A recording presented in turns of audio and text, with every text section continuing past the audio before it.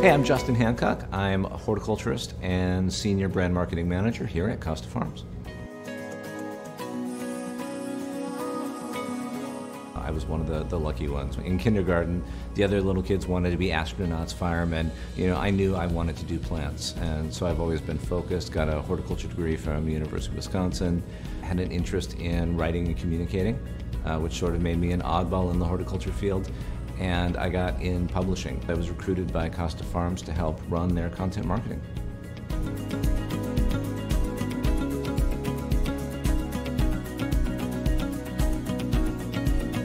I am totally a plant nerd, so I love everything about working with plants. I especially love connecting with the end consumer, educating, getting them inspired and excited about growing plants. I think plants really matter. One of the great things about plants is that we all have a connection to them. I think people in plant ownership is like people in pet ownership.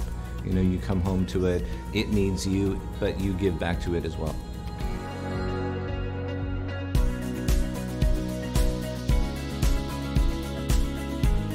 One of the great things about horticulture, the green industry, is that it is so vast and so broad.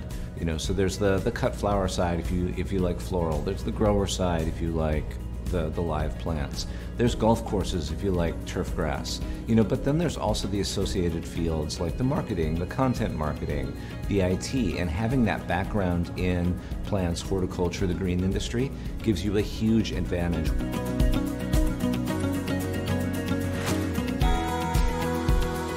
To get into the industry, the standard is kind of a four-year degree in a Bachelor of Science, but you can totally do it if you get like a two-year degree and then build experience with it.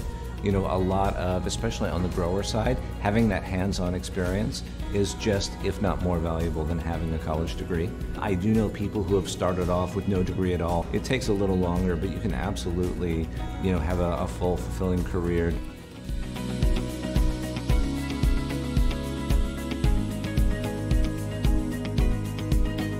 I would tell any student considering STEM education, go for it. It's a wide open door to do just about anything you want, and it's a good basis for anything, even if you're not a science or a math-based career field choice at the time.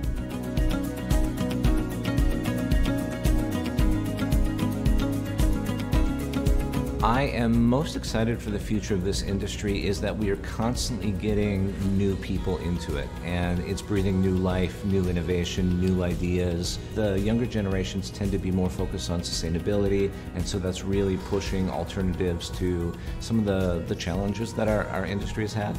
And I'm excited. I think 5-10 years from now, it's going to be dramatically ahead of where we are now. From a technology standpoint, just the advent of drones, for example, being able to bring a drone in your shade house with cameras to look at the crop from that top-down view helps the growers get a sense of, there may be problems well ahead of what they would have been able to spot. Being able to use drones to spray plant care products on a really targeted basis, that alone is just super cool and fun.